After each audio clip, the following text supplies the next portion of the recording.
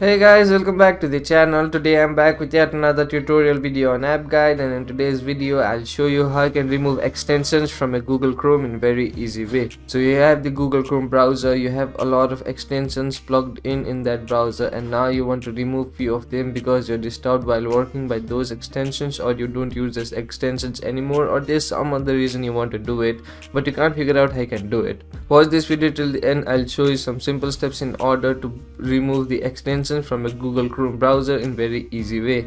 It's a very simple process. Just follow the simple steps I do and you'll do it in no time.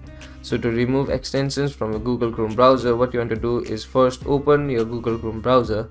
Once you open the Google Chrome browser, you land on an interface like this. Now from here, what you want to do in order to remove an extension is tap on the three dots on the top right corner.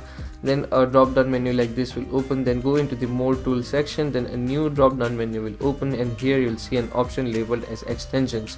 Tap on that option.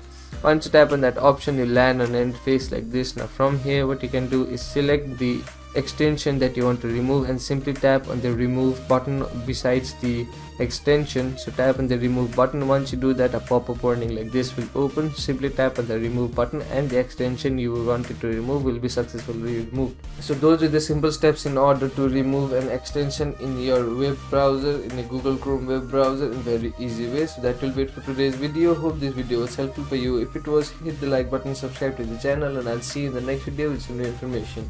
Goodbye.